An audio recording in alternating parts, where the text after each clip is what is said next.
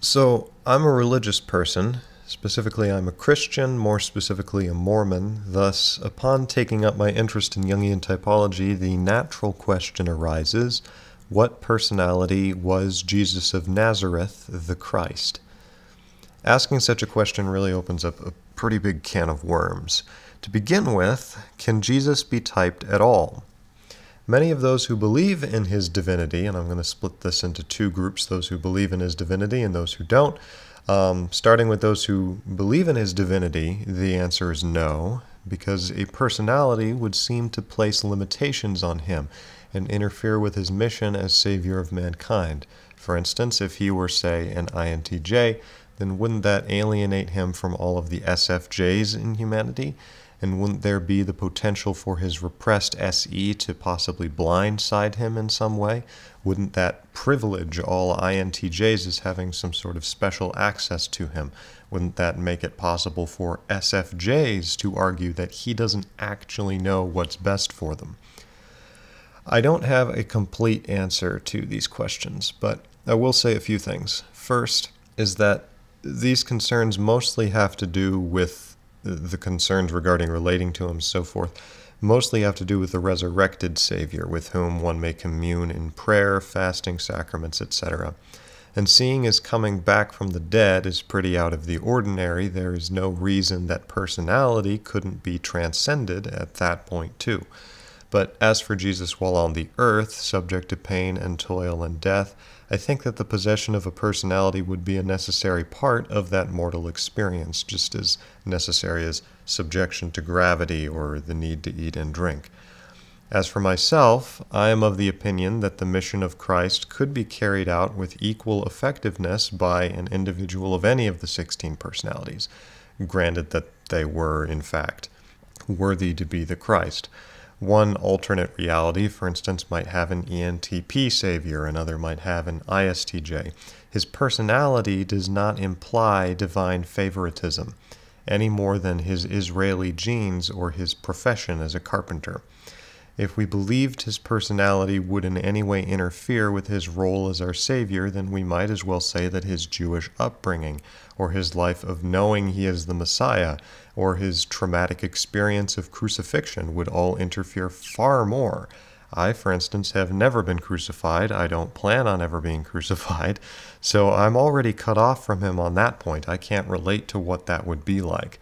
And if I find him to be an ESTJ in personality, then I also wouldn't relate to him there either, but that doesn't change the fact that he's my savior. But let me also say this. This video series of podcasts is not designed really as an argument. I have no explicit point I'm trying to make. I'm not trying to convince you of any specific type that I already have in mind.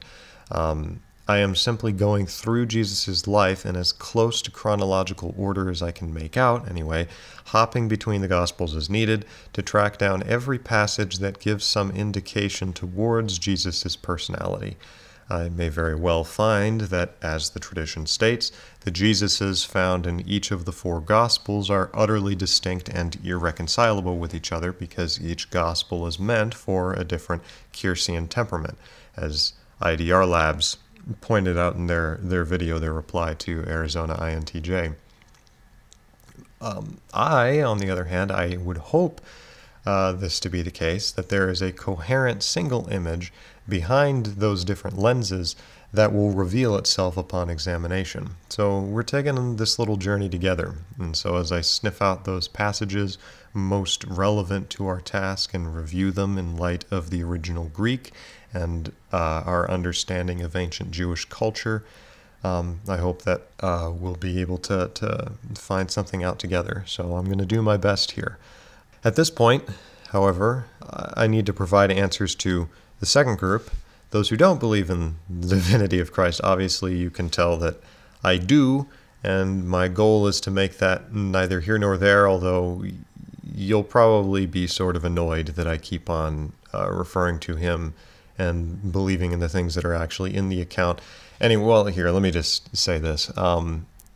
I need to provide some answers, namely those who don't believe in the divinity of Christ. Many of them are just as skeptical of typing Jesus, at least in my experience, not because he is expected to transcend personality in some way, but because they are skeptical about the reliability of the records available.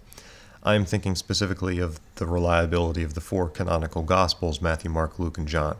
Were they really telling the truth about everything? My answer is simply that if the Gospels are not to be trusted as historical documents, then we certainly have no chance at all of typing Jesus, because we just don't have enough information from other sources.